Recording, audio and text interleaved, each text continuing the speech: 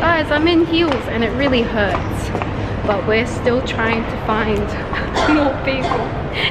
And you're laughing at me, don't laugh at me. But yeah, we're trying to find more people, and I think it's like 10 p.m. right now, so let's get it, guys. What time is it? It's like 11 and we're walking around trying to find people. This is Peter. Hey. And we're trying to find people. But yeah, so far we've had 2 and it was very sweet watching their reactions. Yeah.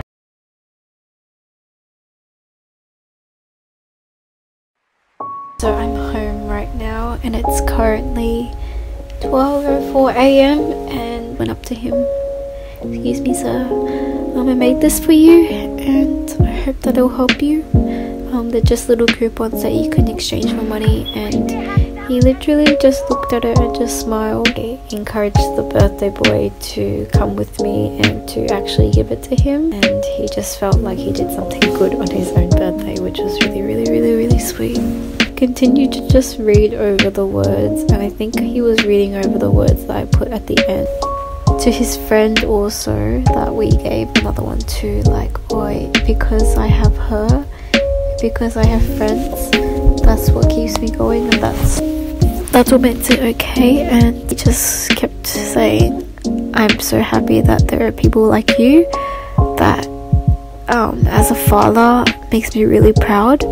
His daughter, who would have been 22, died 6 years ago from asthma.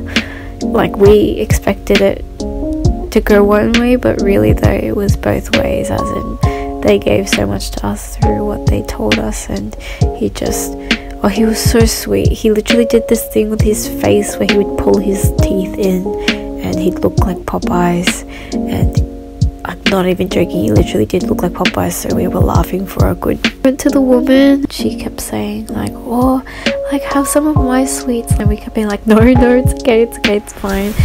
And she was saying, I used to be vegetarian, but I was just so hungry that I just had to eat 2 burgers. Does that make me a bad person? And as soon as she said that, I was like, no, I'm not a bad person at all. I'm just happy that they have food for a week, and also a little bit of encouragement for whatever's to come. And okay, I'm going to sleep now. Good night, world. Thank you for today. Guys, we're up to our last one. Feeling accomplished.